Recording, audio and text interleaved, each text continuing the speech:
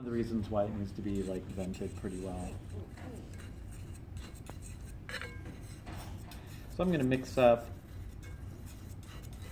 baby oil,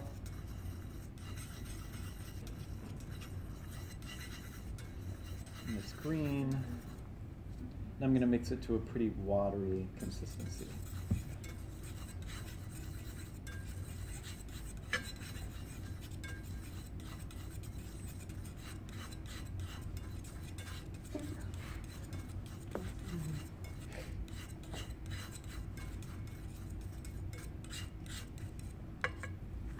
And I'm going to use a really scratchy, rough brush on this.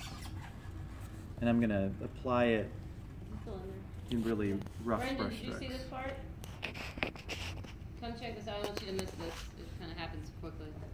I wasn't sure if you saw this earlier.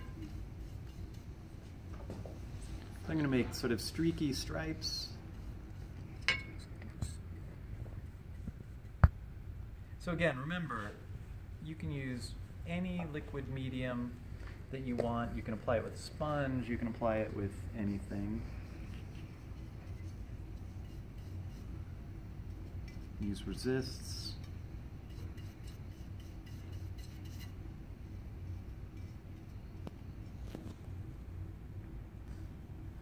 Made the baby oil my medium, and I've put rubbing alcohol, just normal rubbing alcohol, into this spray bottle, and the rubbing alcohol acts as a dispersant.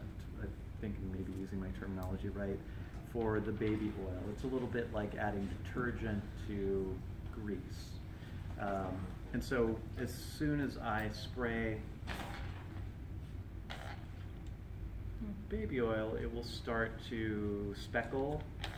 And if I do it enough, it'll eventually, if I've got it applied thickly enough, should make it start to run. So I can start to get these funny, like, soda-fired, wood-fired, organic surfaces. There we go.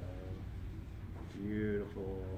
That's what I was actually looking for the first time that I did it. That is so cool. Yeah. See, I knew these guys would appreciate it. So I call this my Cone 016 fake wood ash. And you could actually sort of do this on a wood-fired piece and just add like a little bit of like baked crust to it. Ooh, I'm loving that. So I don't know, feeling like. So for those of you who don't know about that, maybe Kevin's piece back there with the